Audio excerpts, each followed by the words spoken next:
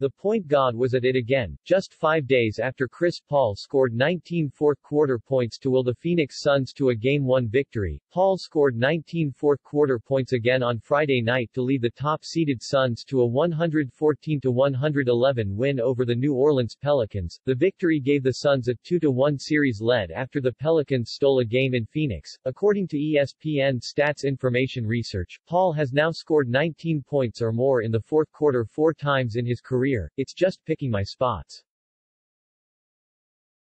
Finally had a couple shots go down, just trying to be aggressive and listen to Paul said, referring to teammate DeAndre Ayton. Ayton told Paul that he needed to stop passing the ball in the fourth quarter and that he needed to shoot more.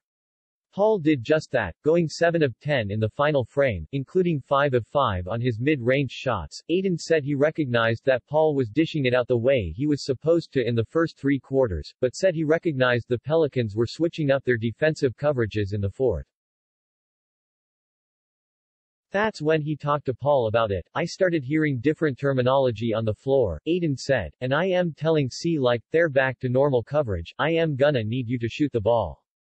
I'll get a clean hit, I just need you to come off and shoot the ball. And he did it. That's how it felt last year when he was taking over the fourth quarter. Paul finished with 28 points and 14 assists after entering the fourth quarter with 9 points and 12 assists. It was Paul's second consecutive game with 14 assists and 0 turnovers.